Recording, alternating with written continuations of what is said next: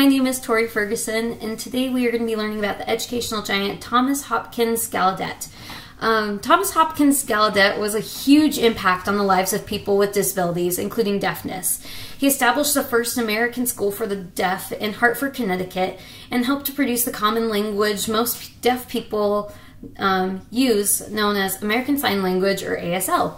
Because of the contributions that Thomas Gallaudet had to offer to the United States, he became a hero to many deaf students and other students who were affected by other disabilities as well.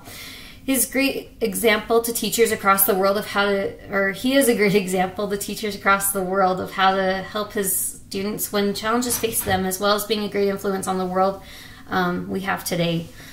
Thomas Hopkins Gallaudet was born on December 10th, 1787 in Philadelphia, Pennsylvania. But when he was born, he had a lot of health issues. Some of those health issues were in the lungs. He wasn't able to breathe very well, frequent nightmares, nervous attacks, and a deep sense of inadequacy.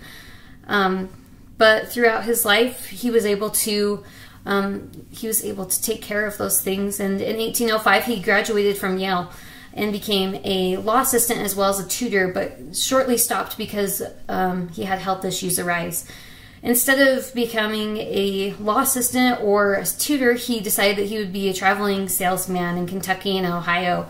And while he was traveling between these two states, he noticed that most of the people in the area were pretty poor, and that they couldn't afford to send their children to school, let alone afford the things that he was selling. So he decided instead that he would teach the children history, geography, and verses from the Bible. And as he was teaching these children, he decided that he wanted to become a preacher. And so he went to a theological seminar, and 2 years later became a licensed preacher.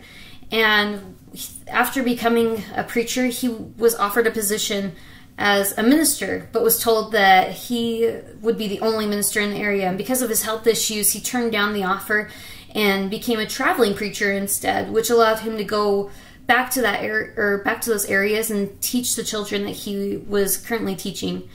One day when he was with his family, he noticed a little girl. Her name was Alice Cogswell. She was 9 years old and was deaf. He couldn't communicate with her at the time, but had heard from her mother that she lost her hearing at age 2 when she had spotted fever.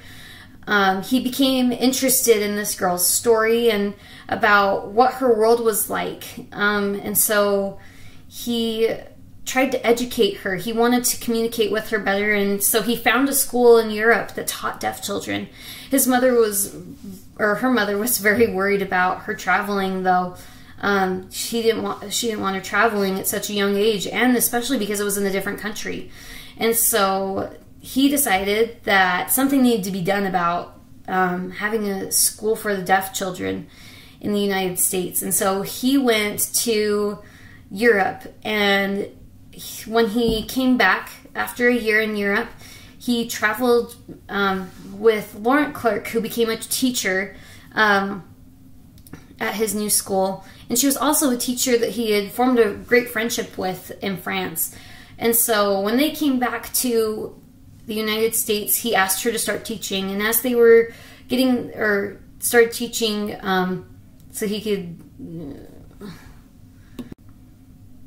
he asked her to start teaching at his soon-to-be school. And so in April of 1817, his school was first called Connecticut Asylum for the Education and Instruction of Deaf and Dumb Persons, which to me would be it would be a handful for me to understand that. And so he renamed the school later to American School for the Deaf. And at first there were only 8 students that were in the entire class, and so he taught those students, but it quickly grew and eventually caught the eye of President James Monroe, and he decided that they needed to fund the school, and so he increased it by granting a large piece of land and a 3-story building for the growing school as well. Gallaudet continued to work at the school until 1821, when he married one of the graduates from his school, Sophia Fowler, and they had 8 children together. And in 1831, officially left the school and became a minister for a local jail and a retreat center for the insane. But he continued to educate people on the issues of being deaf. And in September of 1853, he passed away, or in 1851, he passed away from complications of his lung disease. But his youngest son, Edward, continued his father's work and turned Columbia Institution into a college for the deaf with the help of President Abraham Lincoln. And later, they changed the name of the institution to Gallaudet University in honor of Thomas Gallaudet. And to me, he has made such a huge impact on the lives of everyone in the world, I think. Also, he has helped a lot of people who are deaf and a lot of people who can't communicate. To me, like, not being able to communicate with people would be so hard.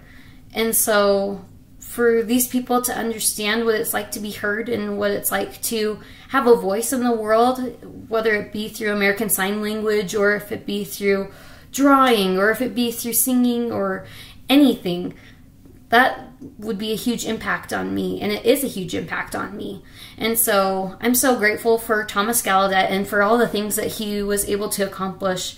And I'm so grateful that he was able to establish such an amazing opportunity for us in order to become teachers. He's one of the reasons that I wanted to become a teacher myself, is because I had friends that were deaf, and for me it was hard to see them not speak their mind the way that they needed to. And so as they had interpreters come into the classes, and as I learned some of the sign language myself, I was able to communicate with them, and I could hear their voices, not verbally, but I could hear what they had to say. And so I'm so grateful for that, and I'm so grateful for the opportunity I had to research him. And that's the end.